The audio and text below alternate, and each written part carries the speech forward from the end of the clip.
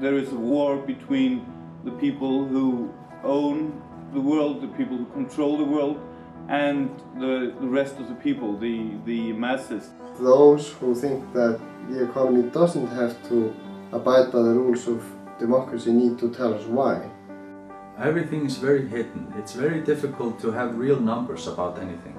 It's difficult to have answers about anything. I'm not saying all political parties are evil or bad, but I think what they do is they give people the chance to not think, you know.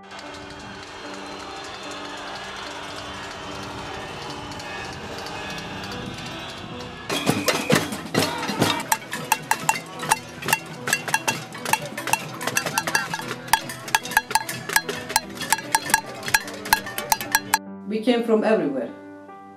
We had people who were left parties and right parties and middle parties and anarchists all together. I believe I'm fighting for a better life for myself.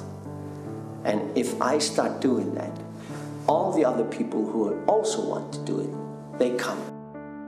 It is doable. You can do it in Portugal, you can do it in Rome, you can do it in Greece and everywhere. There's only one thing that will scare the people who are in power enough to let them think they don't want to be in power anymore, and that's the threat of revolution. I'm sorry, but that's the only thing that worked here. And I'm saying to people, this is no surprise to me. The Icelandic media does not talk about what's important for us people.